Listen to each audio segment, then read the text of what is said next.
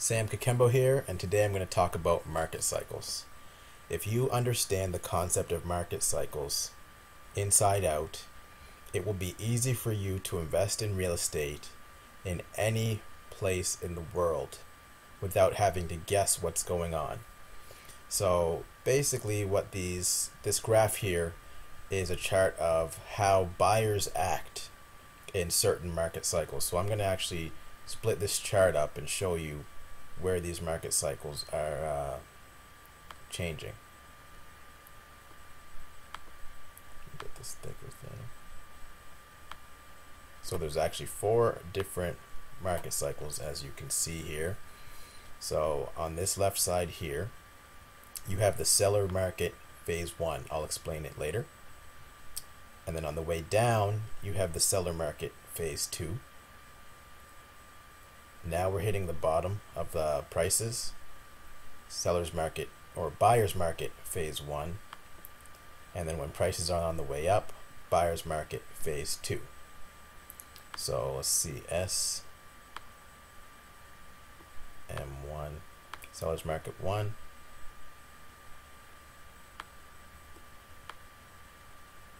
seller's market 2, and the spots where we want to be buying the real estate because it's the best bang for your buck. Buyer's market 1 and buyer's market 2. So right now I live in Halifax, Nova Scotia, so our market is usually a seller's market. You have a seller's market 1 and the seller's market 2. We really haven't hit a stage of the buyer's market where there's a lot of panic and depression. This happened in the 70s when interest rates were really high and the cost of a mortgage, like you could get a mortgage and the interest rate was between 12 and 18%. So we've been on our way up in Nova Scotia and we haven't really hit the peak. It's going to take a while because our market is very slow to go up, but other places like Toronto and Vancouver, their prices have been jumping for years, and now they're basically hitting this point, the point between thrill and euphoria, and every time there's a price drop they kind of get the anxiety. I think they're right here, and eventually we're going to see some huge dips in prices, especially in condos in Toronto and Vancouver, because they're $600 a square foot. So basically the way a market cycle works, I'm going to go to my notes. The seller's market phase 1. So the seller's market phase 1 is when the demand has reached its highest point and there's plenty of investors that want to buy what you're selling. The seller's market phase 2 is when job growth slows, properties take longer to sell, and the market is slowly getting oversupplied by new developments. Then the buyer's market phase 1, a market that is oversupplied with properties. This is places like Atlanta, Georgia, Charlotte, North Carolina. Those are emerging markets. And then the other markets like Florida, Arizona, they have an oversupply of properties, but they're slowly cleaning up. And the buyer's market phase 2, when the market starts to absorb the oversupply and the vacant units become occupied and the abandoned properties get purchased. So basically buyer's market phase 1 and buyer's market phase 2 is where you want to be. So right here. So basically in a buyer's market phase 1, we know the prices have gone down. We know the prices are going to continue to go down, but sometimes there are deals that are so cheap in this period that you have to buy it. The cost to build is cheaper than the cost to buy. Get the property, rent it out. You can cash flow in this kind of market, and so basically you're financing the property with debt, but the debt is going to be serviced by your tenants. A really good strategy is a quadplex. So when there's some vacancies, you still have the expenses being paid, and a quadplex still has the rules of a single family home, so you can put a low down payment on it and also cheaper insurance. So that's a good way to start. The buyer's market phase 2, That's basically when the news is saying we've hit the bottom of the market and the prices are going to start going up and appreciating. And there's actually different sites that you can go to find this information. In Canada, you want to go to the banks, right? So you're going to go to RBC. Let me make a bigger font here. Royal Bank and CMHC. So they basically have reports.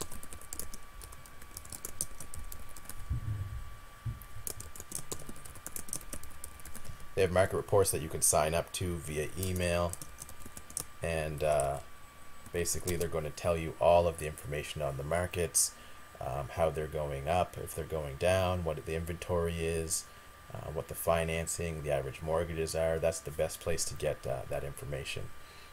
In the States, they have way better information. They're big on statistics. So I like the Federal Housing Authority, FHFA. And basically the FHFA is going to tell you what the markets are doing every quarter, and you just Google that. You can pick 3 or 4 cities and pick a report from say 2006 till now, and it will actually show you by what percent each market is going up and down.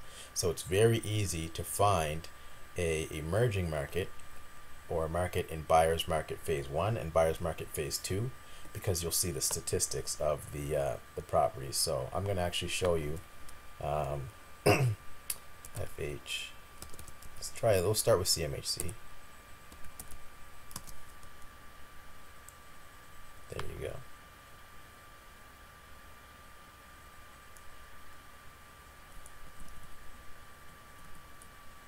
So CMHC, I'm going to go back and just do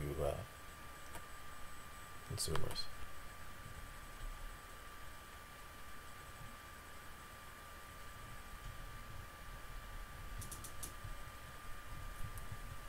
Alright, so with the CMHC consumer reports, we're going to look for tools and resources. I actually didn't research this ahead of time, but it should be fairly easy. Publications and reports. So then you're going to go to housing market information and get Atlantic Canada, since I live in Atlantic Canada. And I'm going to hit the housing market outlook of Halifax.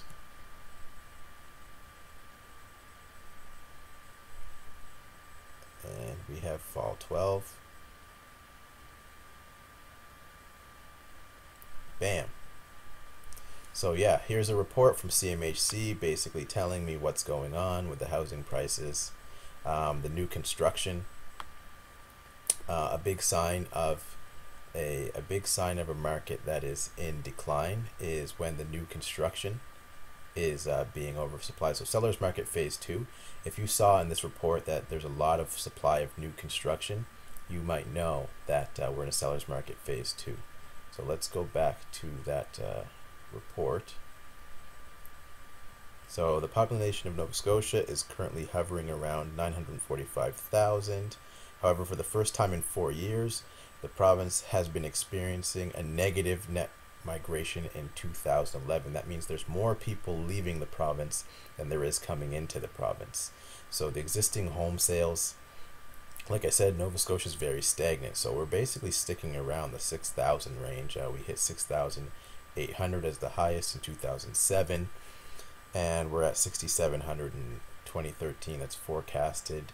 This is an old report, so yeah, we're at 5,800 in this report. The existing average price, as you can see, we're slowly going up. There is no downspouts, therefore we're not actually in the buyer's market. But there still are deals, you just have to look really hard for them. Now, I'm going to show you something in the United States that's going to blow your mind, actually. So, Yeah, FHFA, the Federal Housing Finance Agency. Now I'm going to go to the Housing Price Index. I'm going to go to cities. Some popular cities people always want. They always ask me about Miami, so I'm going to put Miami in there. Or do we have Miami? The market that I invest in is Atlanta, so I'm going to put Atlanta, Georgia in there. And another place that people always want to talk about is like Los Angeles, California. Actually, let's do Las Vegas. More people, I think, have been to Vegas than California.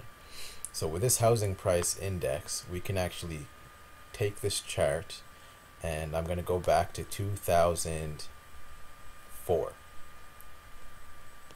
So in 2004, we had the, where's this picture again? So in 2004, we had a lot of optimism, excitement, thrill, and euphoria around 2006. Everything, you could just buy any house, wait a couple months, and sell it for, $30,000, $100,000 more. So you can actually track these stats. This was all trackable information, right? So let's look back in 2001. Miami is the first column, Atlanta's the middle, and Vegas is the farthest. So in 2001, basically they started getting double-digit returns in Miami. 11%, 12%, 2004, 21% return. So if you bought a property for, $100,000, a year later it's worth $121,000. That's crazy. You're killing your mortgage with that. 2006, 27%. 2007, it drops down to 10%. In the second quarter, 6%, then 2%, right? Atlanta, Georgia. Let's see what happened there. So in 2001, they're consistently 6% every single year. And then 2001, there's 3 to 4% every single year. Basically very stable. It's an emerging market. Now let's look at Las Vegas. Start down in 2001, 6%, 7%, 7%, and then bam, in 2003, 13% in a quarter.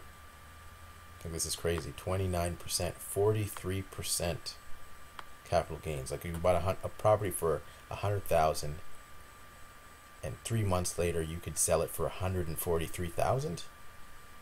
That's crazy.